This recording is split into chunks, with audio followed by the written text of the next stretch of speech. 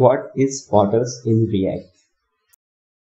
First, let's see what kind of problem does portal solve. When we want to render a component which may be completely separate from the original component, such as the tooltips, modal, etc., then it breaks the UI or a parent div. As you know, sometimes even CSS is also not working perfectly and breaks the UI because of this problem. Rendering such components are a pain. Now to solve this problem, portals provide a first-class way to render a children component into a DOM node that exists outside the DOM hierarchy of the parent component. But still, it can use all the functionalities of the main DOM. Let's understand this by an example.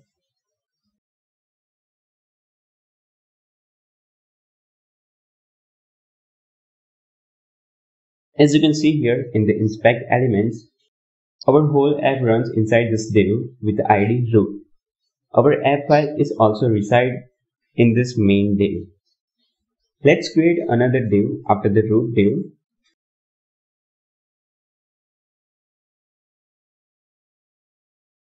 And give it an ID, let's say portal.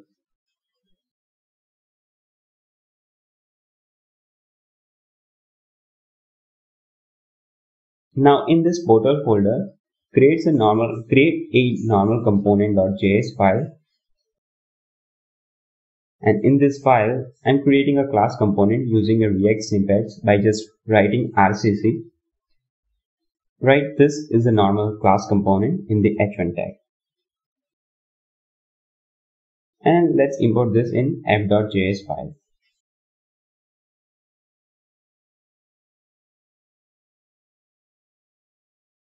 I like to use react.fragments, import it and save it.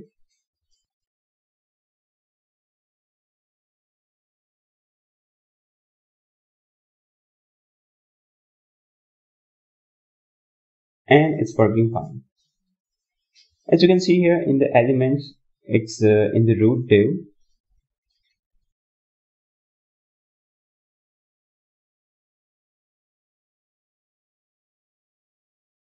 Now let's create one more component, name it as a portal component, same as a normal component.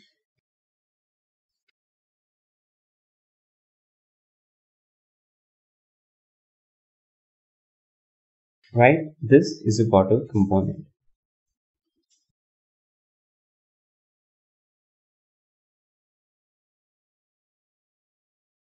Import it in the app.js file.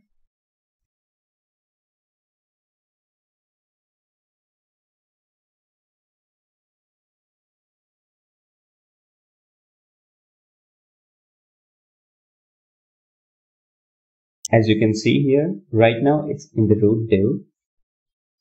Let's see how we can render it outside of this root div.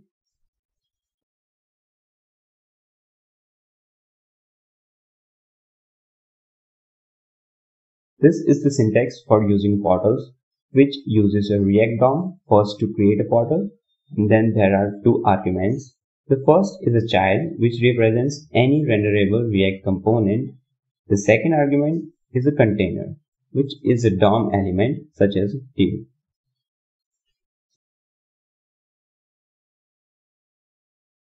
Don't forget to import React DOM from a React-DOM.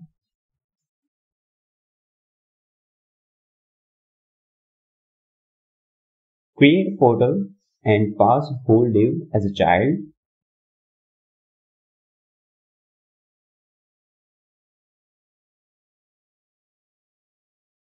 And in the second argument, let's pass the div that we have already created in the index.html.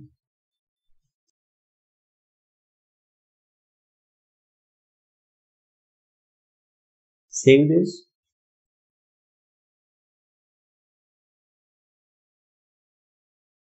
Now our portal component is not in the root, but it's inside of the portal div. Even though a portal can be anywhere in the actual DOM tree, it behaves like a normal React child in every other way. This includes event bubbling or event propagation, Let's see how it gets all the React child features while rendering differently.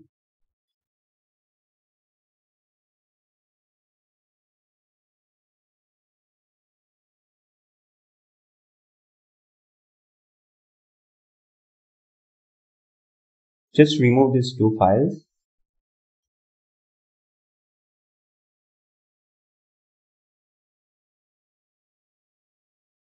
and create one parent component.js.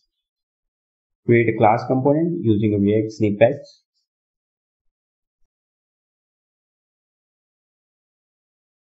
And for the constructor, I'm using rconst to use a constructor snippet. In the constructor, what we will do, we will create one count state and create a on increment method which just set the count state.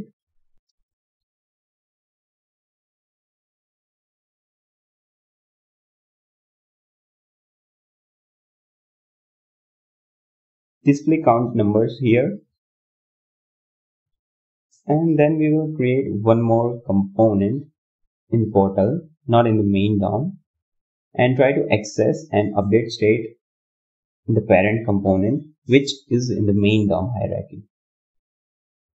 Create one child component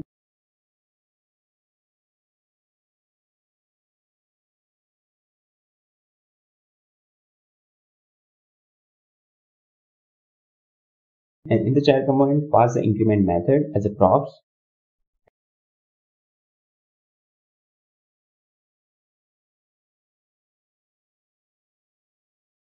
And in the child component, we will create a single button which increments count value using an onIncrement method from the props.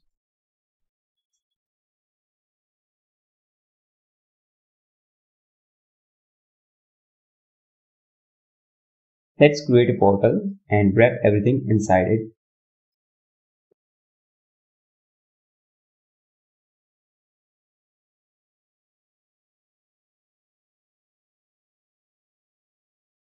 Import the component in an app.js file.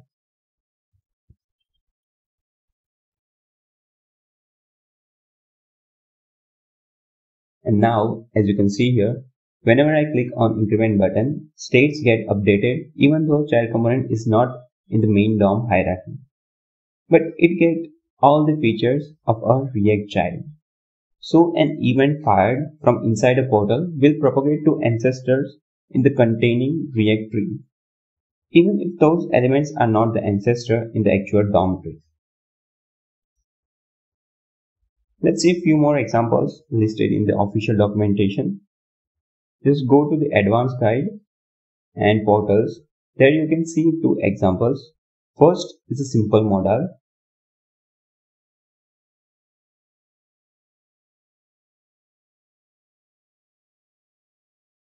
And as you can see here, whenever I open modal, the UI doesn't get affected because the modal is rendering inside the portal and not in the main DOM hierarchy.